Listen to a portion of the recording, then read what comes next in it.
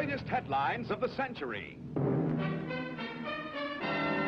Dateline India, August 15th, 1947. In a moment, the story. India's battle for independence from the British Empire had been a pressing problem since the early years of the 20th century. Mohandas K. Gandhi, spiritual leader of millions of Hindus, had waged a passive war for several decades before the negotiations were to take a favorable trend.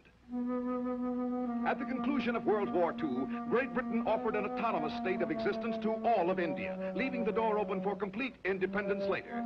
Gandhi and his protege Nehru met with the English delegation and declared that such a situation would be unsatisfactory. They demanded complete withdrawal of all British control.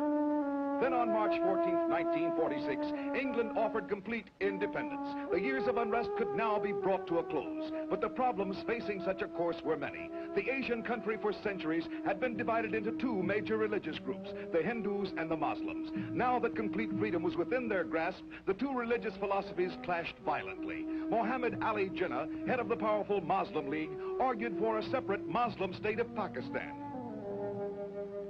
Great Britain had vetoed the partitioning at first as being completely unfeasible, but the threat of uncontrolled civil war forced Prime Minister Attlee's government to reverse the official thinking on the matter.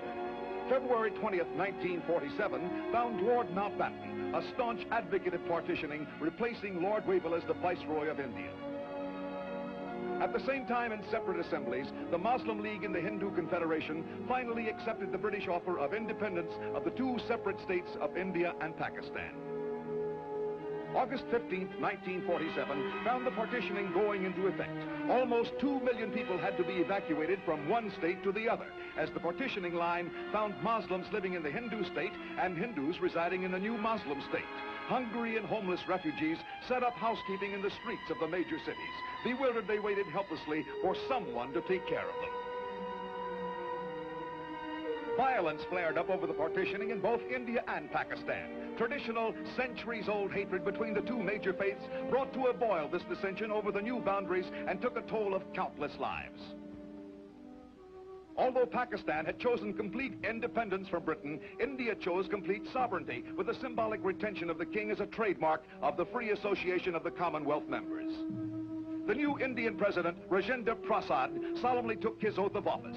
To him and his Prime Minister Nehru now fell the unenvious task of leading their nation through the bramble-strewn path that lay ahead. India had received its long-sought independence, but it knew too well that the problem of retaining its freedom and healing its fierce domestic rifts would prove a larger battle still.